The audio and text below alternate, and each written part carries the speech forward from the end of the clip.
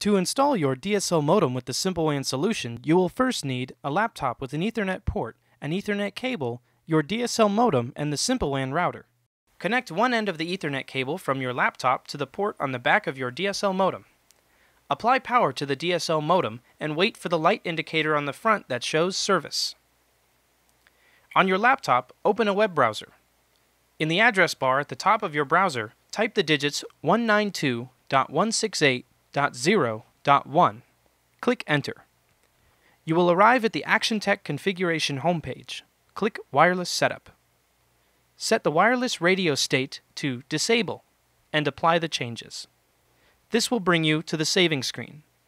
From here, click Advanced Setup. On the left side of the screen in the vertical menu, you will choose WAN Settings. Change ISP protocol from PPPoE to Transparent Bridging mode. Apply the changes.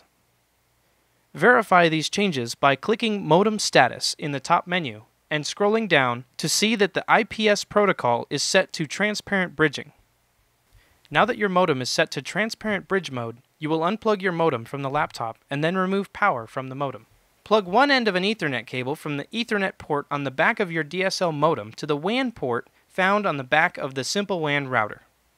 Using a different Ethernet cable, plug one end into your network switch, preferably an uplink port, and the other end into the LAN port on the back of your SimpleWAN router. Now that everything is connected, apply power to your DSL modem. It should display a power light, an online light, and an activity light on the front panel.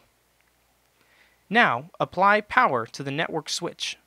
Once everything is online, you will then apply power to the SimpleWAN router. After a moment, you should hear a beep. Now your SimpleWAN solution is online and ready to go.